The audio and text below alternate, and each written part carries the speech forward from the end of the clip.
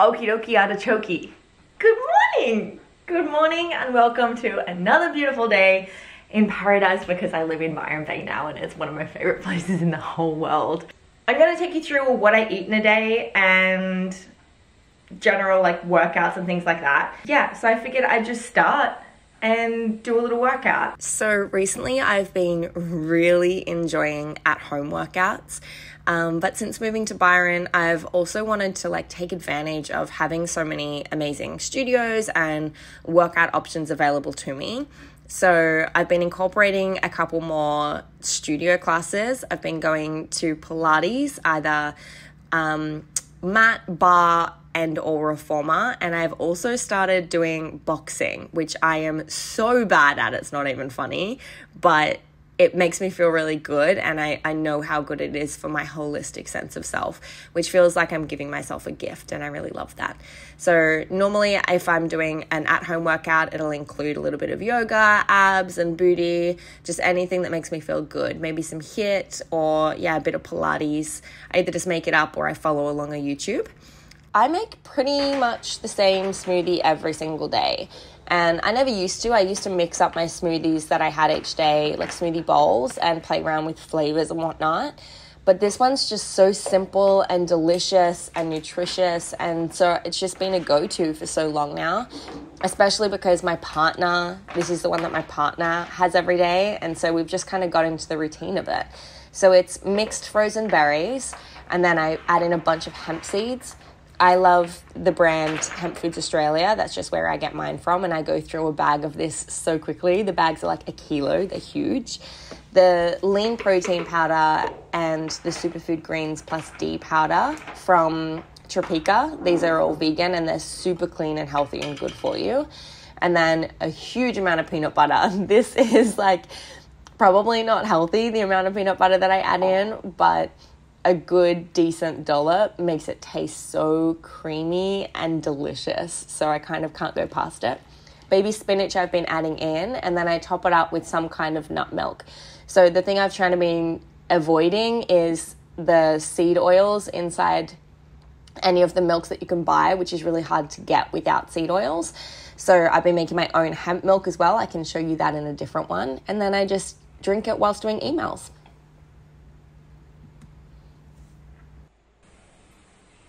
So one thing that I'm currently feeling, and actually a better way to say that is a practice that I'd like to invite more of into my life, is taking note of how I feel when I feel it, and intentionally creating and making space and time for more vulnerability, check-ins with myself, and playfulness, as well as creativity. So one thing that I learned in the week that I just had at the Hoffman process is that I spend a lot of time worrying, like a lot of time worrying, and without even that being an intention going into it, I feel like I'm more clearly able to discern what is and isn't worth stressing about. And I have a lot more hope and optimism and faith in myself and my ability to create the life that I want to live, despite anything that comes up along the way, like with the awareness that things inevitably will show up. Obstacles and hurdles will arise, and I have the awareness now and the faith in myself and courage to overcome those when they do, rather than allowing them to make me feel small and belittle myself and go back into the coping mechanisms and habits that I usually would. Not that those habits are completely gone at all, and that was an unrealistic expectation of mine going into it. Was, like I even knew it at the time going in, that it was unfair of me to just assume that after a week my entire life would be different. But I am definitely now more aware that it is a choice. And one of the things that I'm really trying to work on is staying focused on work. And after traveling for 8 months, that's really unsettling and ungrounding to my nervous system, as well as to my sense of productivity, I suppose, to a certain degree. Thinking that I put off a lot of things until I was home and settled. And I regret that, because one, it made me feel like I didn't really achieve anything while I was traveling. And two, I have so much more to do now that I'm back. So this is my to-do list currently. And I don't want to show you like close-ups of exactly what it is, because I don't know how many of those things I want to share. But it is 2 full pages of things that need to be done. And I'm getting through it. I'm starting to like tick it off, and I've kind of condensed it down to like, yeah, this is today's to-do list, is this half of the page. So feeling a lot of overwhelm. And actually, let me just check in and see how I am feeling.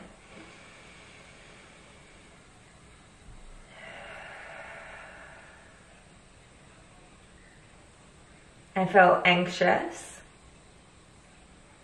yet optimistic.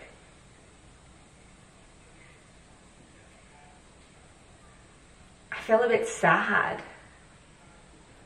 And I know why that is. I found out something that is surprisingly making me sad. I don't know why it is making me feel that way. I'm not sure how. Not that there's a way that it should make me feel, but yeah, I feel in a conflict around that certain situation. And I'm really excited. I'm excited as hell for my partner to be here with me, which is huge. That feels like a lot of growth within myself, to be able to have that realization and recognition of not wanting to be alone all the time, and not feeling like I need to be alone if I want to get things done. I have a lot more, I think I have a closer connection and more trust in myself in being able to implement and set boundaries, even with my own energy and where I choose to share that and invest it. Because that lack of boundaries has kept me feeling scattered and spread thin and unable to focus my attention or my energy in one particular place. So I feel better about that.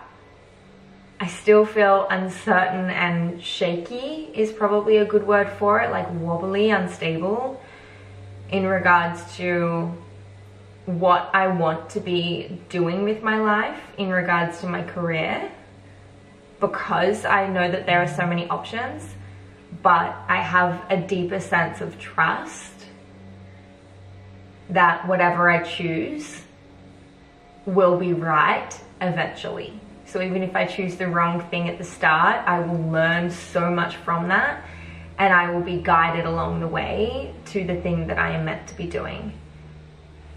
And that brings a sense of comfort and closure. That makes me feel safe. Yeah. I really miss my partner. I am deeply and madly in love with him. And I love who I am when I'm around him. So I'm excited to share these new insights and habits and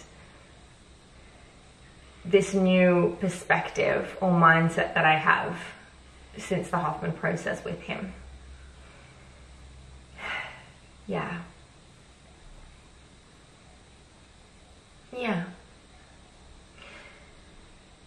So even just taking a couple of minutes to do that, just hands on heart, a couple of deep breaths and checking in, that's not something new for me. That's something that I have been aware of for a long, long time, and the Hoffman process has allowed me to come back into that sense of knowingness more often, which I find yeah, it's a really beautiful invitation to receive and step into.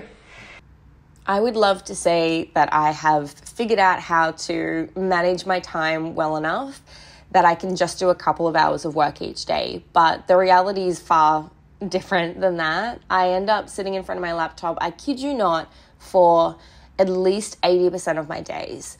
And I'm not even sure whether that's just because I'm so far behind since traveling and that I find it really hard to catch up, or whether I secretly really love being busy and productive and feeling like I have so much to do. I think I do. I think I get a kick out of it, if I'm being truly honest with you and with myself. So I'm starting to learn how to challenge myself in regards to time management. And I find that really nice and enjoyable, and something that I'm still definitely learning and progressing at doing. So did a couple of hours of work. This is a time lapse and a cut off short. But then it was time for lunch. So I decided to I didn't even know what I was going to make at first. I kind of had limited ingredients. So I put in a bunch of arborio rice, which is like risotto rice, and a soy protein, like textured protein, which isn't the best for you, but I had it there and I figured why not. And then I kind of went with like a bolognese style. So I added in some tinned tomatoes, organic, and some adobo seasoning, which I didn't know what that was until I moved in and there was some left over in the house. And I was like, oh, I'll give this a go. And it's delicious. So I'm a big fan. I grated up some zucchini and I put half of that risotto rice away as like leftovers that I could use in other dishes later in the week. So zucchini grated and spring onion, some fresh parsley, and just added it all in. A really good way to get extra flavor, texture, and nutrition in. Hemp seed oil, I love when cooking. And I tried some of this sweet chili, like seasoning sauce. It's a gluten-free one. So I was like, yeah, why not give it a go? Avocado and some capsicum, some marinated capsicum on top, a little bit more of the gluten-free teriyaki sauce, which is a different one than the other one.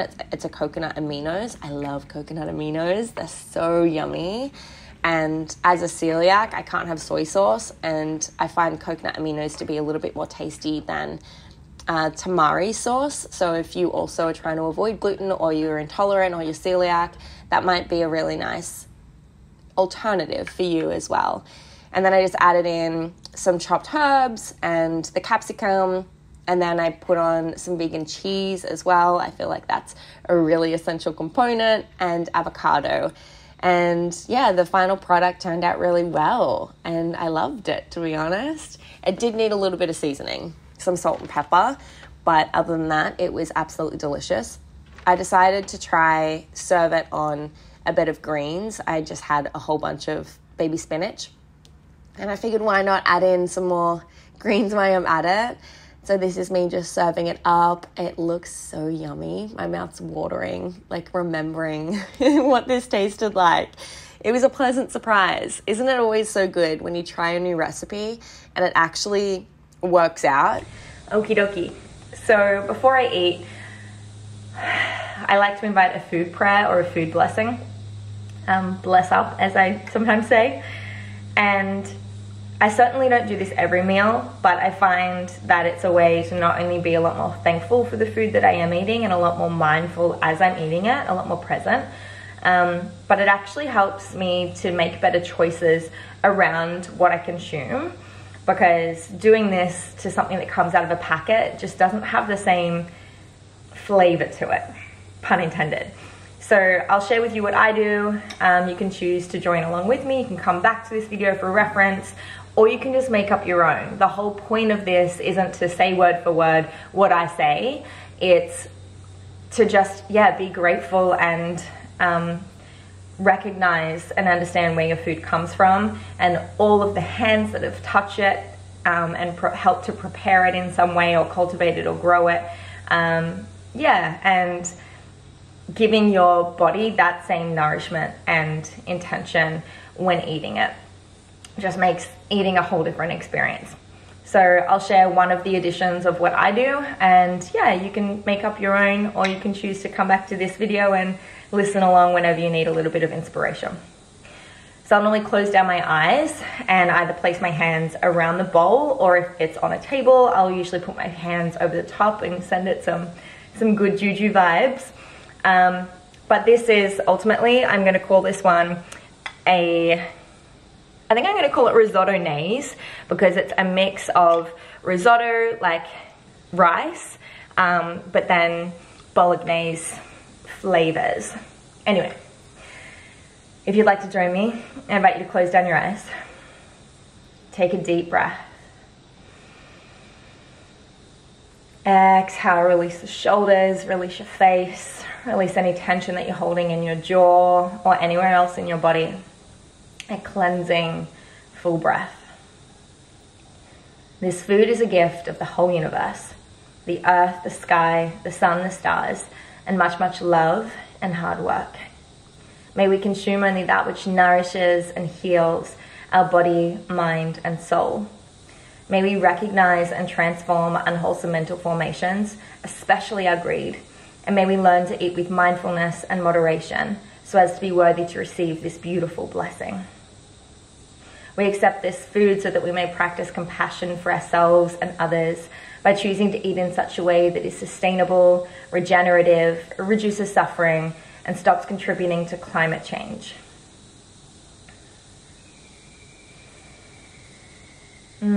May we nurture our brotherhood and sisterhood, strengthen our sense of community, and help us in being of service to one another.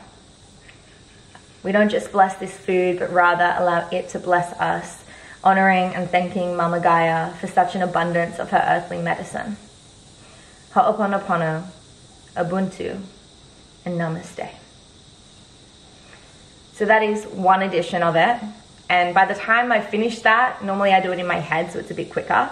But anytime I say it out loud, like on a retreat, or if someone is just eating with me and we want to invite that, I find it really does help me to slow down. And that's one of my intentions for life. Being ADHD and very hyper, you know what I mean, very energized. I always get confused between those two. I find that's really important for me, and you may find that it's helpful for you, even if you don't find that you're busy, go. Just having that like intention to ground and settle, and a couple of moments to do that and to feel that inside of your body is really powerful and a beautiful practice to implement. So I'm going to enjoy this, I think, out on the deck, and then I'm going to actually head to the beach.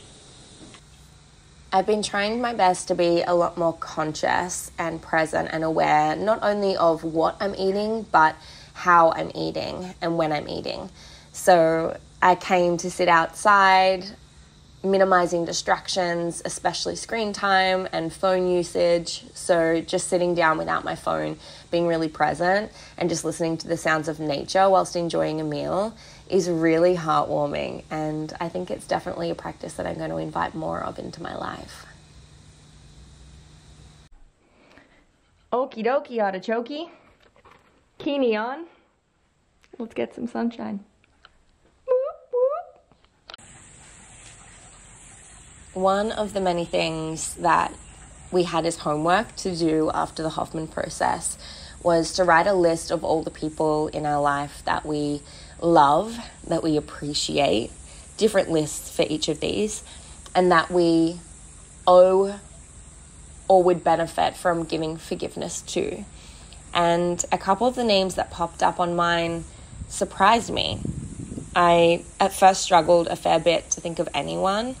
And then once I opened my heart and I came into, the present moment and radical acceptance and took radical responsibility for myself, my behaviors, my actions, my thoughts, I realized that apologies and forgiveness aren't about, or are just as much about giving yourself that freedom from holding on to that grudge, from holding on to that heaviness that isn't serving anyone healthily.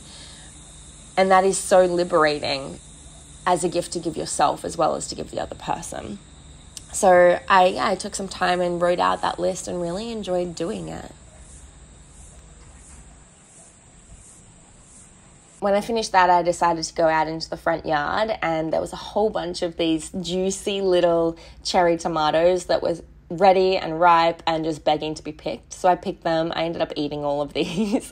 I love cherry tomatoes. I don't know what it is. They're like a sweet little treat.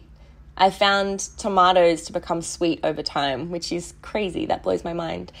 And then another addiction, and I ate not too many, but maybe a quarter of a jar of Kalamata olives.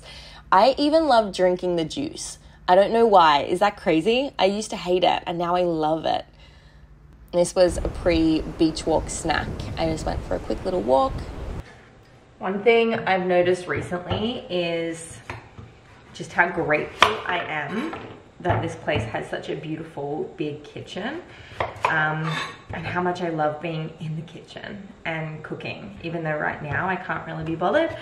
Just generally speaking, it feels really good to care about what I put in my body and make better choices, and have just not having the kitchen when you're traveling makes you appreciate it so much more when you do have it, I find. Even though there's something just as lovely about not having to cook at all. Like last week on the process, having a chef there cook all our meals and do all our washing up, I was like, oh, this is amazing, because it was such amazing food. And we didn't have to think about it at all. See, but when you're traveling, even if you get takeout, you have to go get the takeout, and that's still just as much effort. I feel like it's kind of like a fault, right? That humans need to eat so often, and that food doesn't just it does in regards to fruit and vegetables, but pre-prepared amazing wholesome curries and stuff like that, it's a shame that those just don't grow on trees.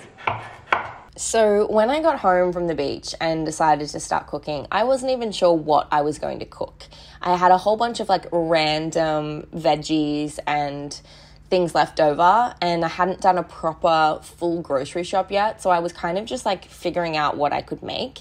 So I bought these pumpkins from the local organic shop down the road, and they were $1 each, bargain. So I decided to roast them, because who doesn't love roast pumpkin? Chopped up a whole bunch of zucchini and shallots. Shallots is what we call spring onions here in Australia. And then chopped up some tofu that I bought. And I figured that even though it was just me home, I figured I would just make a whole bunch so that I had leftovers. Also, the front yard has chilies in it, and I am not a fan of chili normally, but I really want to learn how to be able to eat it, so I'm starting small. These chilies are pretty mild in comparison. A bunch of fresh parsley from the garden as well. I love being able to grow my own herbs and veggies. That's so much fun, and it's so satisfying to me. And I put in a little bit of red curry paste, a tiny bit of water, put it on the stove, and added in these organic beans and some coconut milk. So I figured I would make kind of a curry, a red Thai curry. And I wanted to add in some kelp noodles, because I found these the other day and I just thought they looked really fun. The texture in the bag looked really cool, and just eating kelp, I don't know, sounded awesome. So I thought I'd give it a go, and I'm so glad I did, because this meal was so freaking delicious. You have no idea. I added in some baby spinach, mixed it all up, and the final product, once it all cooked through, was something like this. And I was shook by how yummy this meal was. I wish I'd written down the recipe, but I don't even follow recipes. I don't even know whether I can follow recipes. Everything I do is just by taste or by creative idea. I added in some of the pumpkin on top and some avocado, a little bit of salt and pepper, and this was my final meal. So I did my food blessing and prayer, and again, I chose to eat out on the deck at sunset. The birds were well and truly alive at this time, and the sounds of the cicadas and just nature, the Australian bush. I loved it. I really, really had a beautiful day today, and I love being on my own and experimenting and exploring and being creative in the kitchen. So thank you for joining me along this what I eat in a day, and I hope that maybe it inspired you to get creative with your meal choices as well.